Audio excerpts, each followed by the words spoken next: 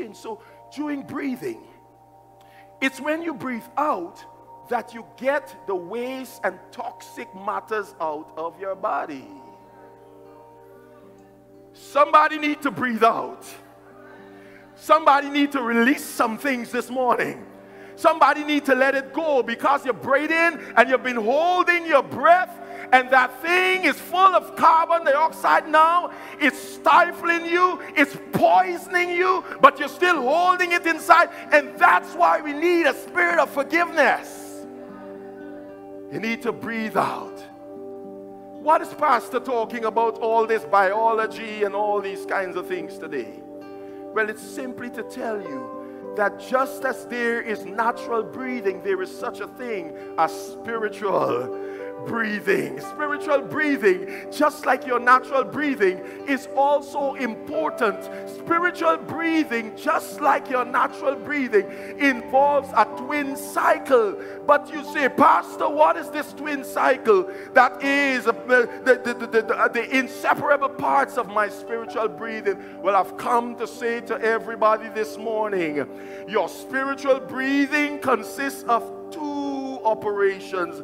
The first one, as you breathe in, hallelujah, that's your Bible reading. That's when you take in the Word of God, hallelujah. The Word of God tells us Jesus was speaking to the devil. He says, it is written, man shall not live by bread alone, but by every word that proceeded out of the mouth of God. It therefore means that it's from the Word of God, just like your inhalation cycle, that you get the fresh oxygen coming into your body that nourishes you. It is from the Word of God. As you read the Word of God, as you take in the Word of God, as you spend time in the Word of God, that's how you get your nourishment for your spiritual man.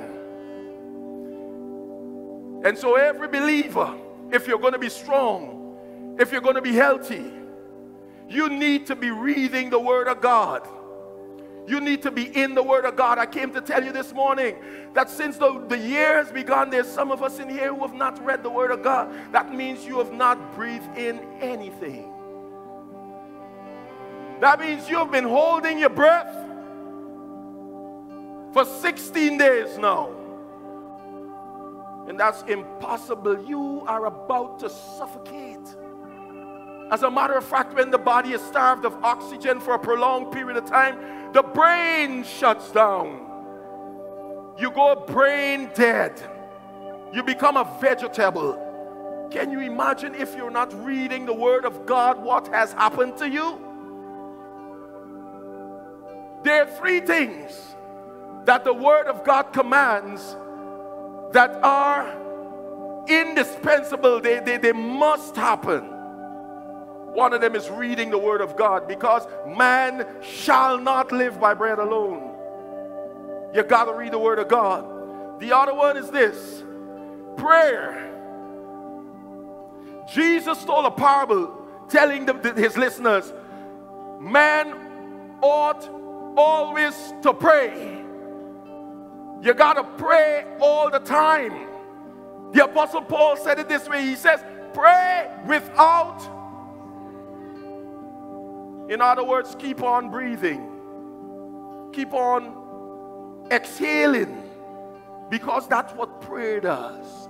In the twin cycle of inhalation and exhalation, in the spirit, on the spiritual plane or level, we inhale the Word of God and we exhale our prayer. I'm going to tell you something this morning. Prayer is so critical and crucial that Jesus, as he was speaking to his disciples, he said, when you pray, you have got to say. That's the first thing. He says you have got to speak.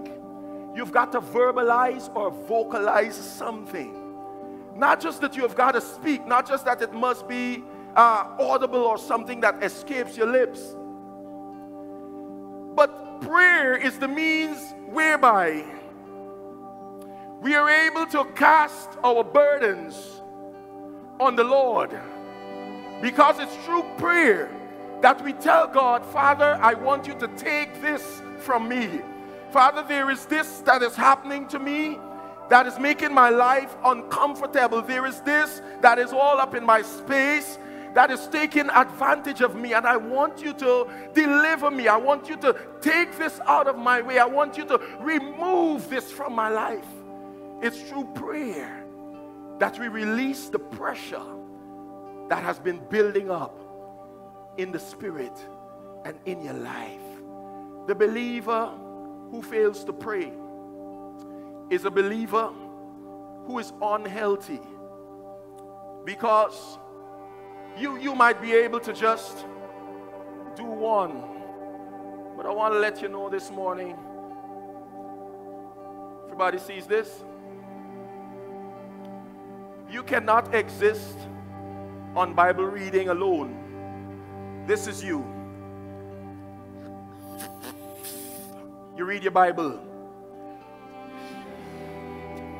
Read your Bible some more. I read my Bible some more. But if you continue just taking in and taking in and taking in, Jeremiah says that your word is like a fire that shut up in my bone. At some point, because God didn't make you to just be in this state, you have got to pray. Can you hear that? You got to release it. At some point, you got to go on your knees and you got to cry out to God. At some point, you got to have a little talk with Jesus so that it can be made right. If you were only to pray, this is how your life would be, because there is nothing coming in. There is nothing to nourish you. There is nothing to fill you up. There is nothing to expand you. There is nothing to inflate you. So your life would be flat and your life would be flimsy. There would be no firmness, no structure to your life. Is this you? You've been praying. You've been releasing. You've been griping. You've been complaining. But you need to be nourished. You need to go into the Word of God. But what happens if all you do is read the Word of God? I read it in the morning. I read it in the midday. I read it in the afternoon. I read it in the night. And he shall be like a tree planted by the rivers of water, that bringeth forth his fruit in his season. His leaf also shall not wither, but whatsoever he doeth. Somebody said, no, Pastor. No, Pastor. All right. I realize that you're traumatized. But you know what I'm getting at. You know what I'm getting at. I wanted you to hear it. I wanted you to see it. Because somebody say, go ahead. All right. Let me tell you something. You can read the Word of God how much you want to. But unless you can begin to pray the Word of God, and sometimes prayer is like this. It's a breeze. You can just pray. Sometimes prayer is like this.